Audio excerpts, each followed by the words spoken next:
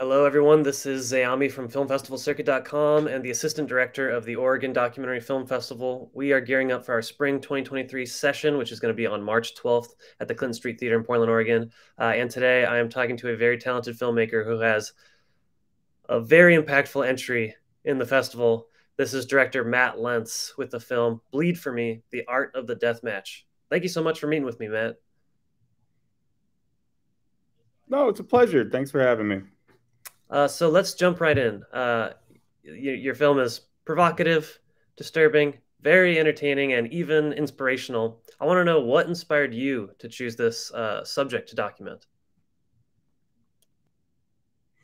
So interestingly enough, this film came out because of like a loophole. So my uh, friend and the star of the film, Casanova Valentine, Christian Salvatore Toronto, uh, we were trying to figure out how to do some artistic immersion experience and kind of like have them at venues at bars. So we had this, he had this idea to kind of stage fights in bars, and the patrons would be like the spectators.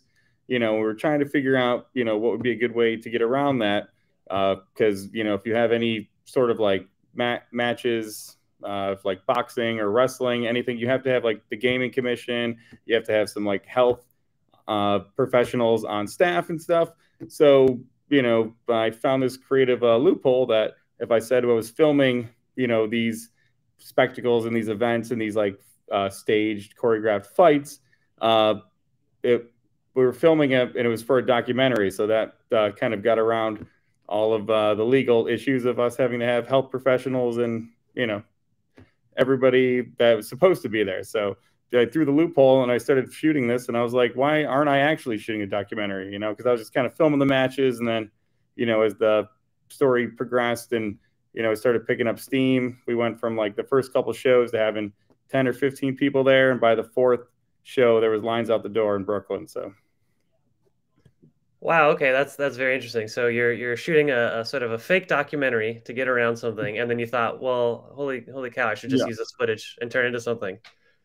I love that. That's yeah, definitely a unique definitely. story.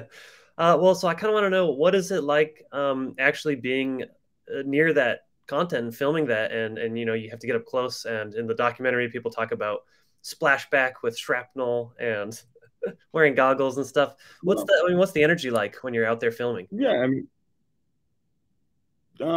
it's gives you like a new like lease on life because you're so close to obviously these matches and these fights, they are choreographed, but there's still like improvisation which happens in them, and sometimes a light tube uh, breaks and a piece of glass is gonna like hit you in the face, and then you don't know if that's your blood or the blood of the other performers. So just filming it was just one of the most like just I was like captivated, and just it was a rush to say the least. Absolutely, I can imagine. Um, so what kind of challenges did you face making something like this, both technical and also in terms of you're close to these people, you want to do them justice. What was that process like?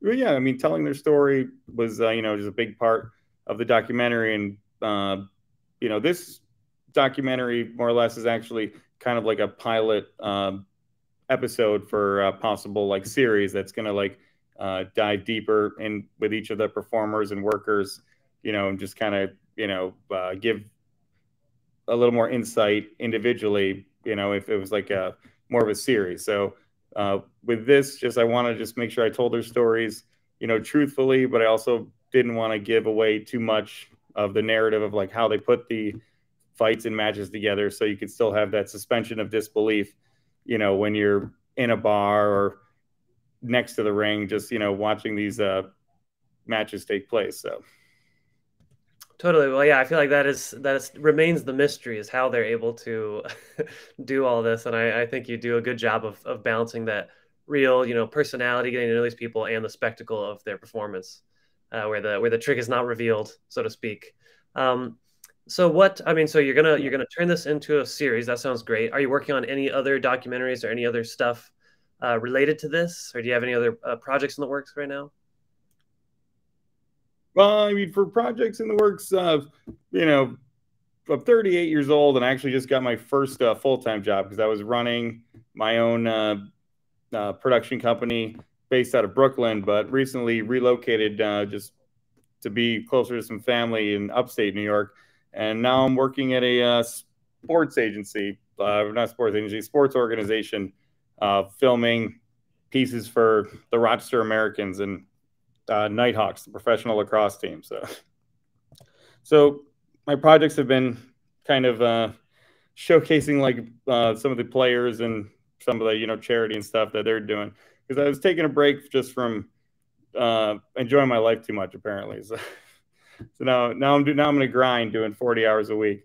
So because I've had all the time in the world to make my own pieces. I did a documentary about the rebirth of pinball several years ago called Replay.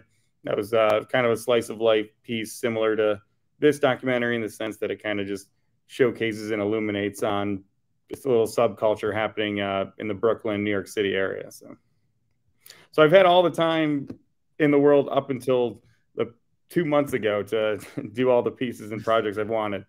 Met all my career goals, so now I'm just kind of hanging out and, I don't know, working 40 hours a week for a change. I was enjoying my life too much, so now working hard. It sounds like a refreshing perspective. And, it's cool that you're doing stuff for sports organizations, because the way that you treat the subjects in Bleed for Me, it is kind of like those player profiles like you'd see on ESPN or something. I mean, there's crossover for sure. But that's cool. You've investigated the Brooklyn underground scene. Everybody. Totally. Well, is there anything else you'd like to add? Everybody's got a story to tell. Totally. Is there anything you'd like to add about just the biggest thing?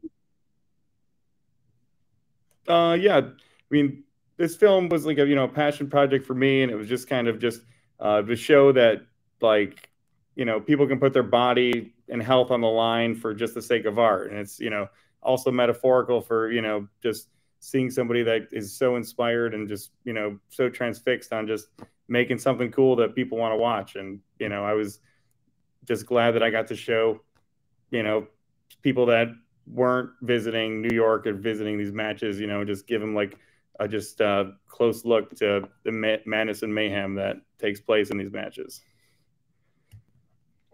Totally. Well, I'm very excited to put this on the big screen on March 12th. I loved it. I want to see people's reactions to it. I think even if people are squeamish and are resistant to the type of performance, I think sort of the inspiring message throughout is going to hold people. So thank you so much. I'm looking forward to seeing more from this series, and I hope to talk to you very soon. Great. Appreciate it.